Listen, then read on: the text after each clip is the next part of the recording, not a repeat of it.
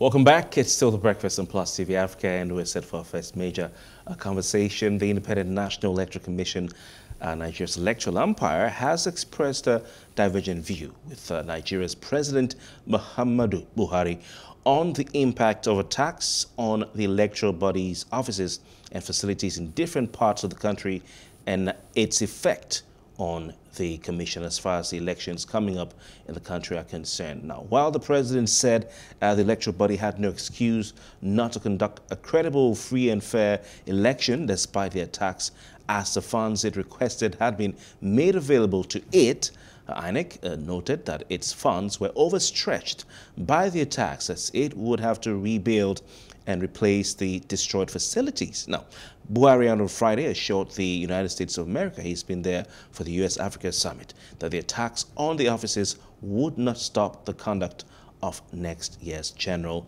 elections. The president spoke in Washington, D.C.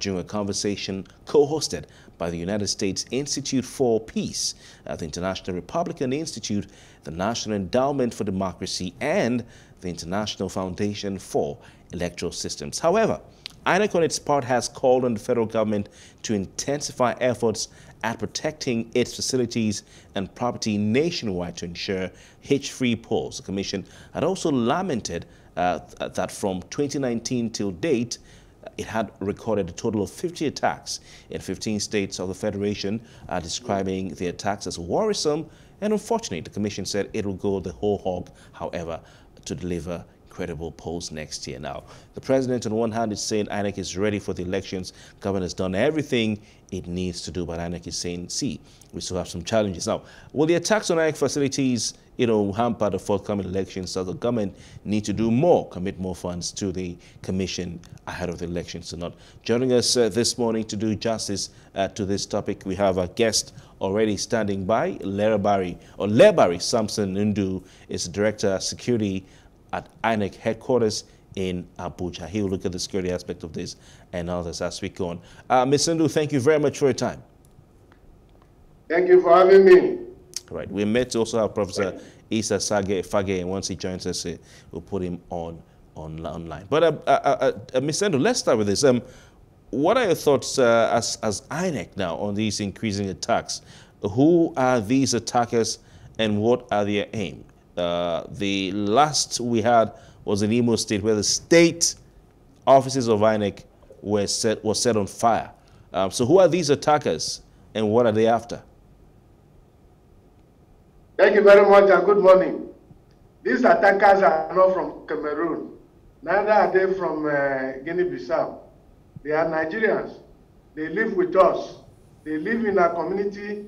Nigerians know them. And until Nigerians take security as everybody's business, today is INEC. Who knows whose agency it will be tomorrow? And so, Nigerians should give credible information to the security agencies so that these things can be nipped in the bud. And like INEC said, we have gotten 50 attacks since 2019 to date. The last one in Imo, thank God some people were caught. And we believe that the security agencies are going to use every power at their disposal and every information they have to track these people down. There are people that are sponsoring them. These things are not just because of election. I think there is more to it. Nigerians should wise up. They should rise up and not just condemning it, but ensuring that it is stopped. The reason is that funds which will have been used for other critical social infrastructures will not be channeled back because take it or leave it, election must hold. INEC is prepared and has done everything it can to ensure that deliverables are delivered. Sensitive and non-sensitive materials are delivered. INEC is ready. They are prepared and they are waiting for the whistle to be blown to take off. The dates and the timetable have been out. And as I speak, INEC is in the process of implementing all the decisions and all the processes that they have taken. And so we need Nigerians to support us. Okay. But let's also look at the back and forth with INEC and also the presidency or the president. Well, the president is saying that, yes, despite the attacks on, INEC offices across the country, that should not deter the commission, the umpire, from conducting a free, credible elections in 2023. But on the other hand, INEC is saying that the funds have been overstretched because of these attacks. And so there's need for them to rebuild and replace all of these facilities, or, all that has been destroyed. What do you make of the back and forth?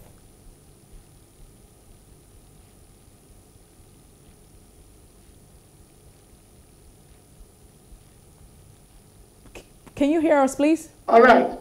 I think the best thing to do in this circumstance is to look at what the INEC chairman said. Oh. It will be difficult for the commission to replace all the things that have been destroyed. That's what the chairman said. We are ready.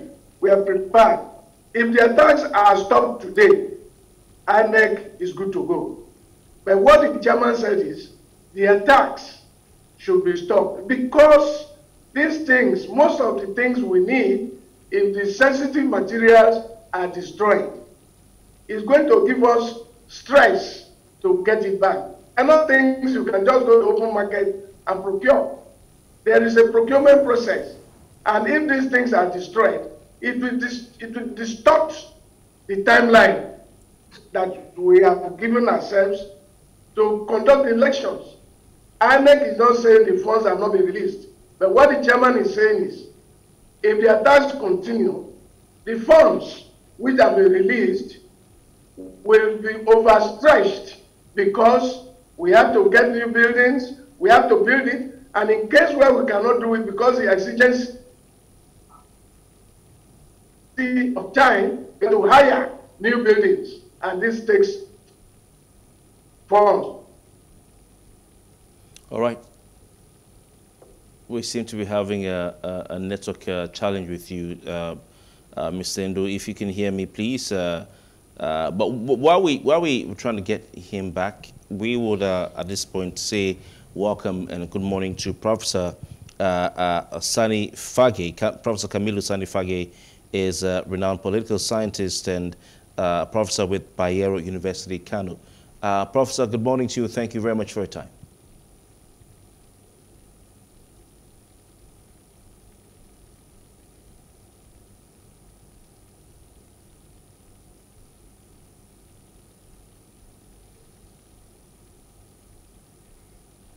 Yeah, Professor Fage, please, can you hear me? I can hear you. Can you hear me? Loud and clear. Thank you very much for your time, Professor Fage. We have a situation where the Independent National Electoral Commission is hinting that they may be cash-strapped if the incessant attacks on these facilities around the country continue.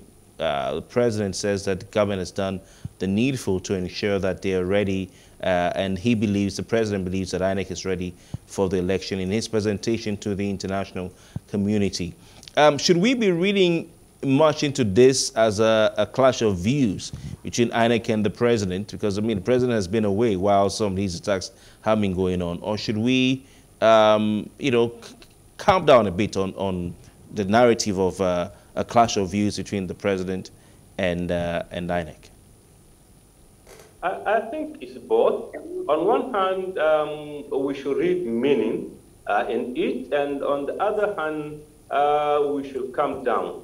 So I would rather we first of all calm down and be optimistic that the elections will hold, be it as it may. Because if we are to start giving in now, I think that will be a bad thing. For one thing, it will encourage the perpetrators of this act to continue.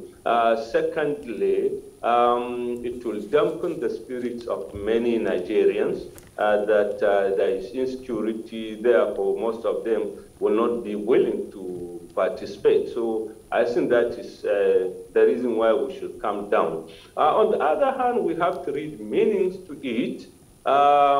Not that, to me, there are two contradictory statements but there are issues that both sides have.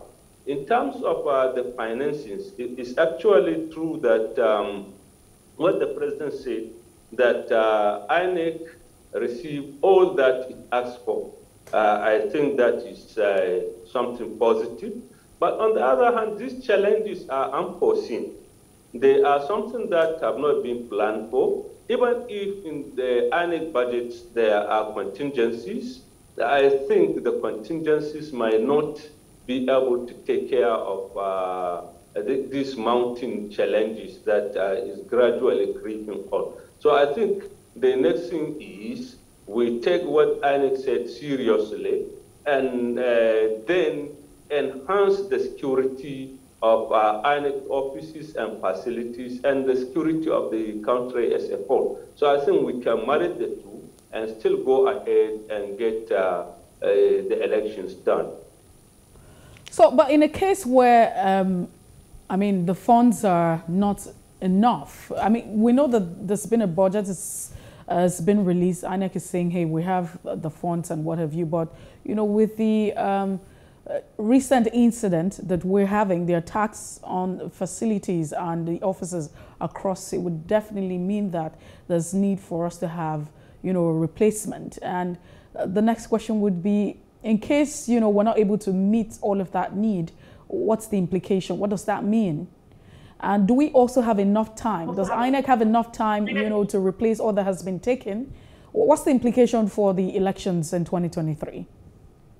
What it is, like the implications that one, it is going to disenfranchise quite a number of people in the affected areas.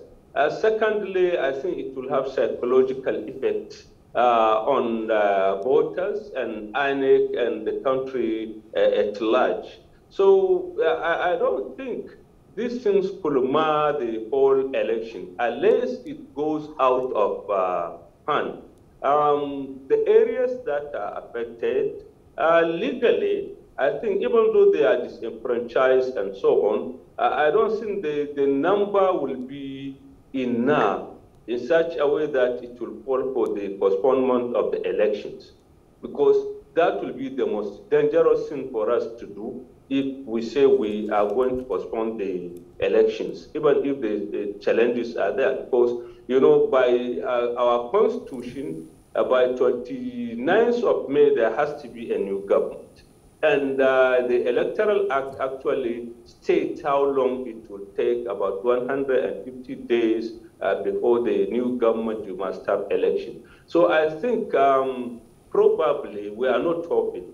If this thing continue, maybe the election will have to must continue, and then the affected areas, then they find within the laws what is to be done. If, for example, the affected areas vote is such that it will make a difference in terms of the winner and loser, meaning it is a significant percentage, then perhaps they will organize something in the area within the ambit of the law. But what I'm saying, basically, these are serious implications, and the only way out of it is to face it squarely.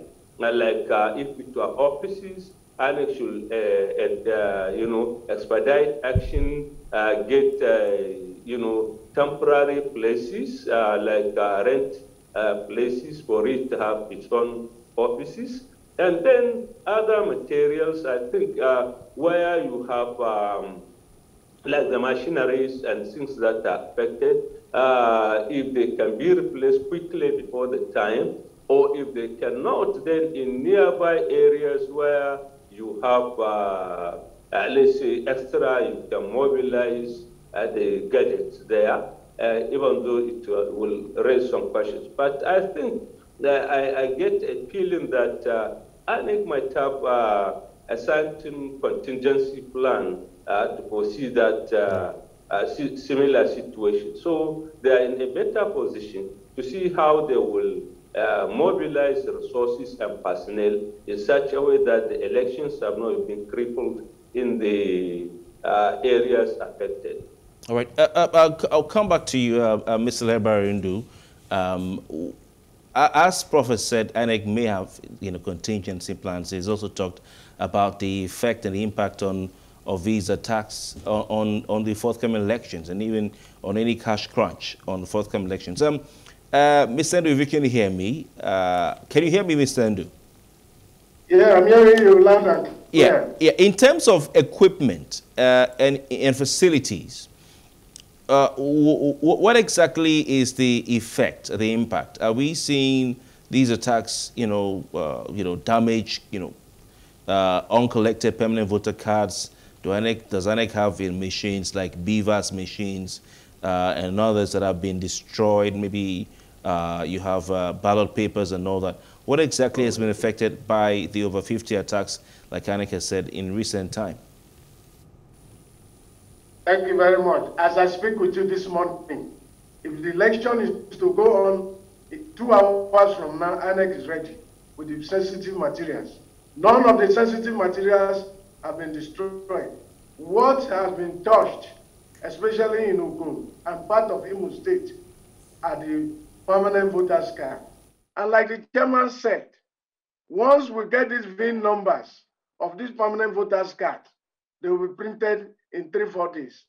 Nobody will be disenfranchised by the fact that these voters' cards have been destroyed or stolen. What the chairman and the commission is saying is, if the attacks are not stopped and they continue, it will hamper all the plans, policies, processes that the commission has put in place.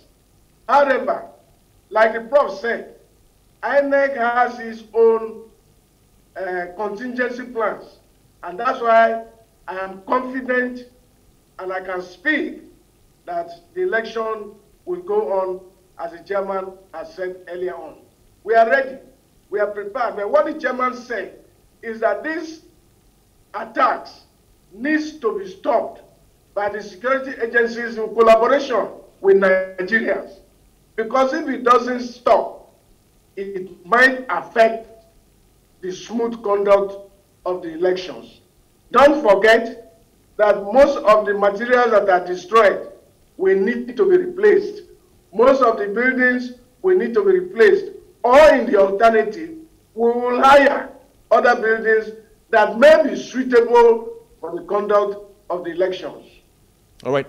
Before we go over to Prof, Mr. Nduh, for those cards that have been damaged in the aforementioned states, will INEC consider an extension of the collection period? That's number one. Number two, some are trying to find out, because speculation out there that INEC has said, even without your card you can vote, provided you have I don't know what you have, but even without your card you can vote. No. How true is that?